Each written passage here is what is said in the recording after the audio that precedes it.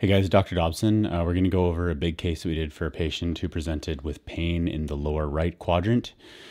Pain when biting, so we took an x-ray. It turned out that there was a catastrophically failed bridge from the 4.5 to the 4.7. The 4.5 had a root fracture, the 4.7 had an abscess. You could save the 4.7 if you wanted to. The 4.5 is hopeless, but we decided to just replace the whole shebang with dental implants. So we did an immediate surgery and a delayed loading. Here's the surgical. After the surgical phase, we extracted the teeth, placed 3 tissue level implants in the site. 3 months later, got them back. Tissue looked good, implants were well integrated, and then 1 week following, we made a bridge that looked something like this. Made it in-house in the Roland 52D, bonded some Orem tie bases with Panavia, and just screwed it down with our fixation screws. So we'll get into some teaser footage and then we'll get started with the case proper. We flapped, removed the bridge, reflected the bone so we could see the ridge, removed the root tips, placed our implants times 3. Closed up, and then scanned. Here's the scan. I used intraoral scan flags from DES, and then I send that to my buddy Pargev, who is a designer in Armenia, and he sends me back the design, and I will plug it into the machine. Machine mills it out, desprue, sinter, and then polish, and then we will bond our adapters, and that's all there is to it. Get them back, screw it down, and send them home. So here is the case initially as patient presents. You can see that the 4.7 has some infectious looking tissue. The 4.5 looks surprisingly good for having a fractured root underneath the surface. But we will take a pan, get an approximate depth measurement for our implants. Probably just going to go with 10s in this case. And we'll start the procedure with anesthetizing 1 and 200 articaine.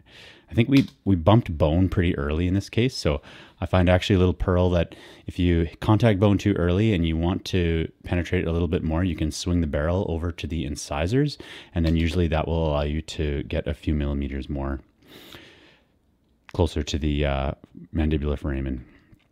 So we'll inject and then long buckle, and then we'll start the procedure. We're going to lay a flap here from the 4.5 to the 4.7. And we know that the 4.5 is going to fracture off from the root tip, the fractured root tip, but we say that maybe we can get the 4.7 out if we're really careful. So we take a set of cow horns and slowly rock it back and forth until we get some luxation, and pray to God that the 4.7 roots come out with the bridge, which they ended up not doing. The bridge fractured off, leaving all of the root tips still in situ. So there's a bridge fractured, and there it is. So we'll get that out of the way and start removing the root tips. It zoomed in because I try to stabilize the footage, and if there's a lot of movement, then the stabilizing has to zoom in to create a more smooth image. We'll flap on the lingual aspect of the ridge so that when we pull it back, we can appreciate the entirety of the ridge. If we need to trim it down at all to increase the width of it. We'll start working on removing the root tips here. I think we'll lay our flap first. Gonna fast forward through that.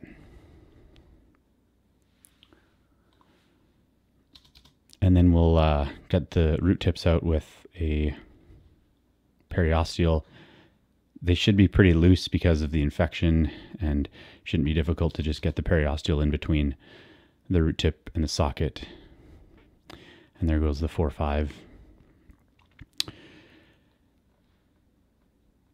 And then we'll get, I think we're going to degranulate the 4.5 socket, and you can see how much buccal bone has been lost.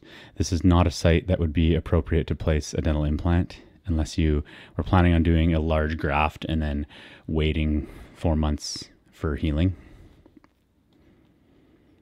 So we're not going to be placing a graft anywhere near that 4-5 site, and we avoid the mental frame in that way anyway. So it's just going to be that block of bone between the 5 and the 7 that we'll be placing our implants, planning to place our implants. So have our good access to the site. We'll start removing the 4-7 roots. And we are not able to get a cow horn underneath it, so we're just going to section the roots in two, just section the furcation here with a surgical handpiece.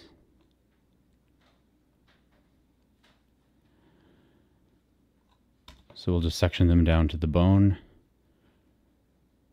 and then we'll grab a periosteal and just try to elevate them against each other. I think the distal one's going to come out first. There's the distal one out, and then we'll get the mesial. And as far as implant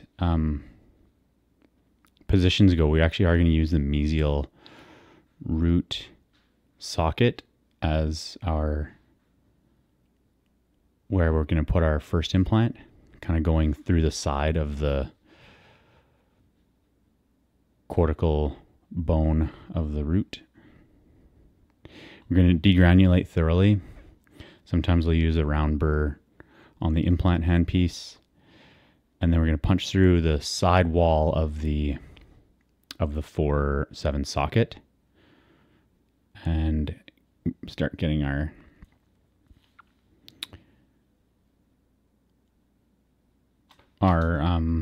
osteotomy burr is going to take a little pilot PA. Happy with that. You can see that we went kind of through the side of the 4-7 socket, because there's a bunch of healthy bone down here, and then all of this bone for us. There's a residual cyst here from where a 4-6 probably would have had an infection that didn't get degranulated. Not of great clinical significance to us. So we'll open up our first osteotomy to a 4.5 because we want to place a 4.8 by 10 tissue level in there. And we'll see that the mesial aspect of it is going to be covered up to bone all the way, but the distal aspect is going to be exposed. So I'm of the belief that you can graft or not. Blood is always going to turn to bone as long as there's enough bone around the area. But we did end up putting some graft material. We're going to flatten off the ridge here with this shaping burr from Universal Shapers, just because the ridge was a little bit knife edged, and we'd rather have the top part of the ridge have a nice, say 4mm, 5mm platform. We're going to harvest some bone that is going to get chopped away anyway, and then use that, add that to a little bowl that we are going to add to the distal part of this first implant, because it's going to have those exposed threads. Like I said, I don't think it's absolutely critical to do that, but I actually just got that little bone harvester, and I wanted to make use of it and try it for the first time. I was inspired by an incredible dentist on YouTube called Salmir Roca or something. He's a periodontist that has just insane surgical videos. I can link him in the description.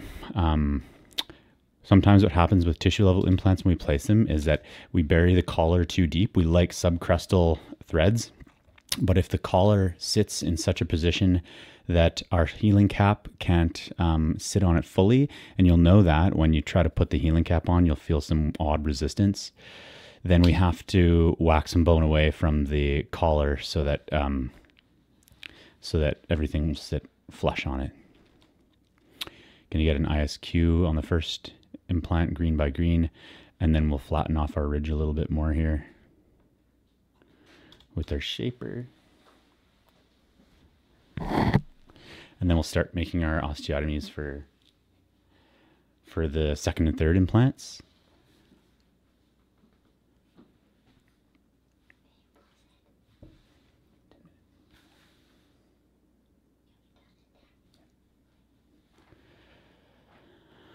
And then we'll open up the second and third osteotomy sites to a 3.5mm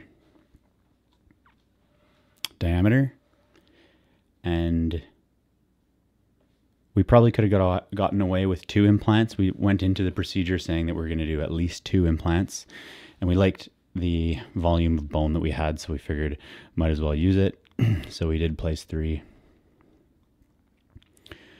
and we'll get a ISQ on all 3 of them, spin the 3rd one down,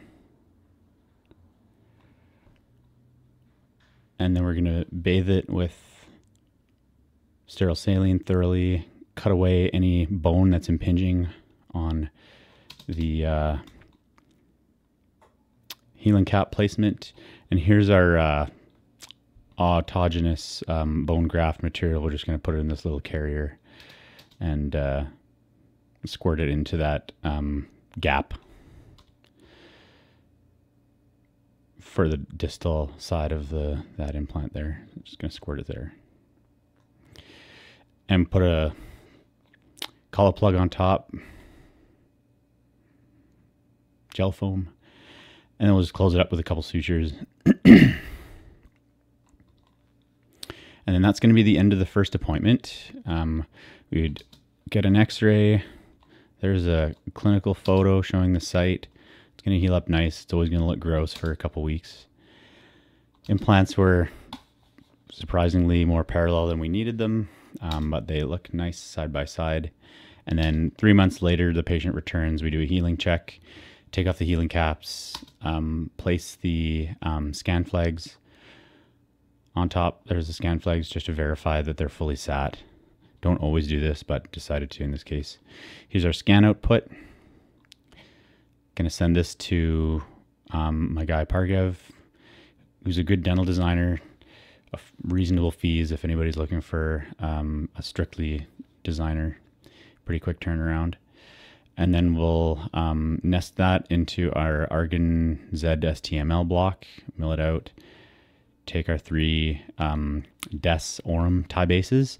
And the great thing about these little tie bases is that they give you about 20 to 25 degrees of angulation freedom for your screw channel in any direction. So there's a lot of tie bases, they call them angled screw channels, but there's only maybe about a 30-degree window that's actually allowable.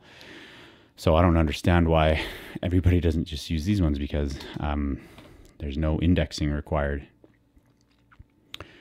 And then we will get the patient back, torque the bridge, check the bite, check the contact. And that's pretty much going to be it for this one.